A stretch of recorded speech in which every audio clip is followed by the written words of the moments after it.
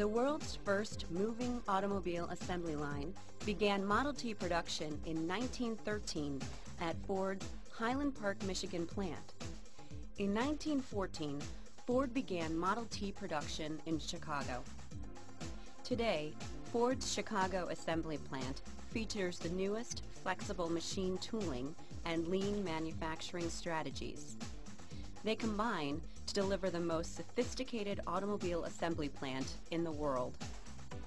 Chicago Assembly produces 3 new vehicles off one platform, and the total plant is capable of building 8 models on 2 platforms. A new supplier manufacturing campus was built adjacent to the plant, which is the industry's largest and most comprehensive. It houses 12 key suppliers, providing optimal conditions for lean manufacturing and just-in-time inventory. The innovative new 155-acre Chicago manufacturing campus is home to Tier 1 and Tier 2 suppliers that provide 60% of the plant's inventory with just-in-time deliveries. As a result, the average distance for a given part to the assembly line has been reduced from 425 miles to 125 miles. Ford saves because its component inventories are reduced, as are its freight costs. Chicago Assembly Plant opened in 1924. The massive new plant on the city's south side first produced Model Ts. Since then, the plant has produced millions of vehicles. The Ford 500, its mechanical twin, the Mercury Montego, and the Ford Freestyle were the first 3 vehicles produced at Chicago using the new flexible system. The project also resulted in significant environmental improvements, with the restoration of 6 acres of wetlands, polluted with the slag that had been dumped by nearby steel plants.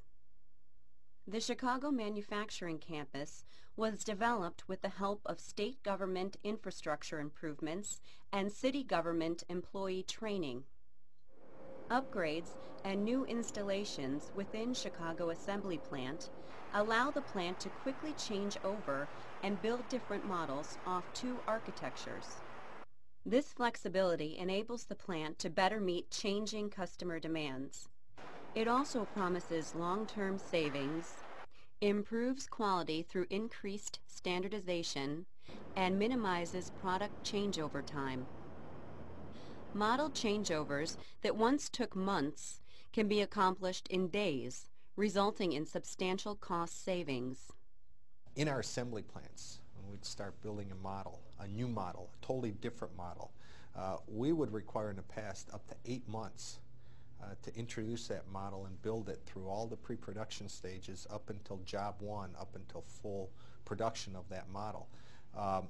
Depending on how big the changeover was, if it was a completely new platform, we would essentially have to shut the assembly plant down for 8 months as we go through all those pre-production builds. Stop assembly of the old model down for 8 months as we go through the different build phases of the new model going to what we call job 1. What the flexible assembly plant allows us to do is put the tooling in on the new model at the same time we're building the old model. Essentially, we use pallet systems. We could shift the pallet in or out, or we could do offline. We could build that pallet, modify that pallet while we're continuing to run the current one. So essentially, the tooling, the robot sees a pallet coming down for the old model. The next model in line could be the new model. And so changeover time, in theory, is reduced to 0. In reality, you have to bring all the material in, the material flow, and it'll take 2 to 3 weeks, but even that's significant reduction from the time it used to take us 8 months. Flexibility in the body shop is the most important component of flexible manufacturing because of the complexity of the operation. Ford's new flexible body shop system costs less than both traditional body shops and other flexible systems. The body shop employs an industry-first system of standardized cells or modules, all built from from fewer than 300 components. More than 80% of the tools and facilities are reused. That has a tremendous impact on cutting costs and reducing downtime during product changeover. Robots can be quickly reprogrammed for model changeovers with programmable logic controllers, or PLCs.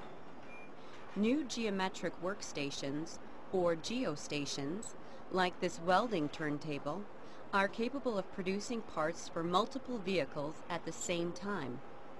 They can be easily retooled for model changeovers. Geostations accurately position parts, enabling tight tolerances. The other big advantages are that in the future when we go to relaunch, we won't be relaunching all the robots, all the PLCs, everything. What we'll basically be relaunching is new tooling, okay? Primarily in what we call the geostations or the geometric stations. We'll just, for the most part, be launching tooling, and there would be obviously some technical upgrades to the rest of the lines, but that would be minor. The key enabler for flexible manufacturing is having common vehicle architectures. Vehicles go together the same way, with shared program engineering and shared components. So Ford is returning to its successful philosophy of standardization to streamline the product and the manufacturing processes in the renovation of this historic plant. This plant's been around since 1924, and it's a very old plant. It doesn't look so old now, as we've spent quite a bit of money, not only with facilities and tooling, but creating an environment that we'd be proud to have our family work in, as it were. This is more than just automation. This is a totally new material flow, the biggest supplier park in North America, the first one for Ford to go into, certainly of this size and this complexity. Our whole material flow system, the fact that we no longer have any rail delivery, everything's truck. There are a lot of business philosophies, if you like, that have all come together, lean manufacturing, if you like, has all come together to deliver all in one hit here at Chicago, and it's, let's say it's fast-paced, very exciting time. There was a huge commitment of capital, planning, manpower, and execution. So top management needed a strategy to maximize their chances for success. I think it's incredibly important. In fact, I'd say the most important thing to launching a motor car is the investment up front.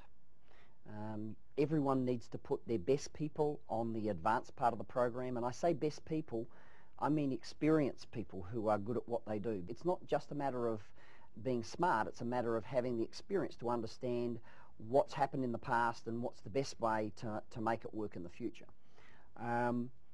Those people need to be heard by their management, including in the plants. So the plant manager's got to be involved 3 years before job one. You can't wait until 6 months before job one and suddenly get passionate about the product. It's too late.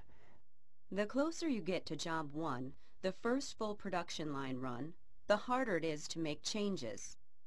The product, the facility, the tooling, the entire launch is at least 90% cast in stone 6 months before job one, at least. What you're really doing is you're tuning what you've got. To begin the renovation and changeover, Chicago Assembly ceased production of the Ford Taurus and Mercury Sable, which it had been building since 1985, to install its new flexible system. Basically, in our shop, what we did was we stripped out small sections of the shop, relocated some facilities and tooling to create space for some of the facilities to start with, and then when we finally ran out of Taurus, there was a major demolition project. Took about 4 days to completely demolish everything there and then make good the hard stand, and then they started relocating the facilities and tooling into here. All the facilities and tooling was first built and tried out, proven out completely as a full cells at the suppliers before they came here, and my people were there with them as they did that. The plant's body shop underwent a 100,000 square foot expansion and introduced important technological advances. Inline coordinate measuring machines were added for real-time data collection.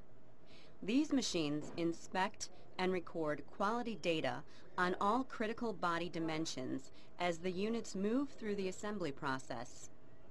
These machines examine bodies at a rate of 1 per hour versus 3 units per day with the traditional inspection method.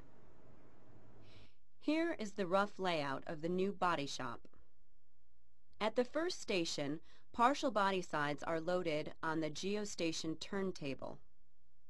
Meanwhile, at an adjacent station, corresponding inner quarter panels are being loaded. A barcode numbering system keeps them in sequence for the body side marriage at the next station. Those body sides are approximately 120 to 140 jobs away from the next step, the sealer station. It goes from there to the pre-clamp area, also known as clamp up, where the body side is married with the floor pan. From there, it goes to 2 framers to be welded. After that, it goes on to a roofing station, laser weld and respot area.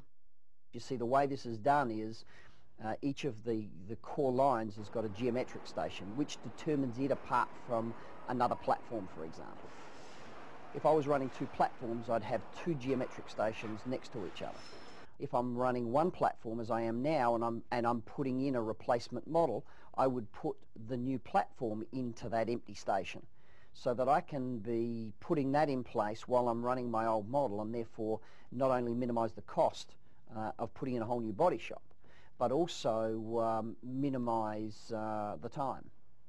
Here is a closer look at the body shop. In the body shop, the vehicle body and parts stop at each station. Later in the assembly process, the motion is more continuous.